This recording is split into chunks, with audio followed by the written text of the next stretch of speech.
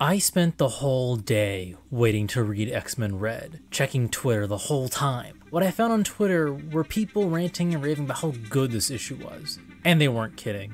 X-Men Red positions itself as a series that will rival the main X-Men book in importance. It's the X-team that tackles equally important problems as the main team. This harkens back to the days of Chris Claremont's X-Men Blue and X-Men Gold. Funnily enough, both have Cyclops and Storm leading the two teams. This was intentional, which shows how much the X-Office respects X-Men legacy. If you want a book that has a roster unlike any other, this is it.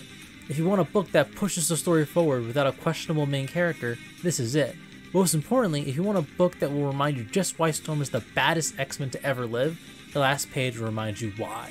There's so much going on with this book's plot. It's capitalizing on things built up with Vulcan from Hickman's X-Men, Abigail Brand from Sword, Sunspot from New Mutants, and even Thunderbird from Uncanny X-Men 95, from decades before I was even born. As I read it all I could think about was how this book wields continuity like a weapon. It feels very Arakko to me.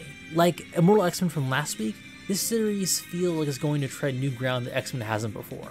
Again, this is not to say that the recent X-books haven't been my favorite of all time, like this line is basically my favorite line of all comic books, but some of them have felt very slice of life. Slice of life is good, but they're only great when you have books where shenanigans and melodrama and big brain mutant politics are also going on. Abigail Brand, who feels set to be the villain of this book, is perfect for setting up a conflict beyond punching and mutant-human conflict. Mutants have to contend with each other outside of world-ending threats, and it feels more personal. This is one of those issues that has so much going on underneath the surface that it would be cruel to spoil it. It would also be incredibly difficult for someone who can't think very deeply after the 9-to-5 workday. Speaking of myself right now. Just consider this. This is the second X-Men book to come out in 2 weeks that feels like it could be the only book you read all year and leave you satisfied. It's that good.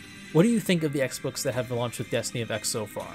With X-Men Red, the relaunch is 2 for 2 for me.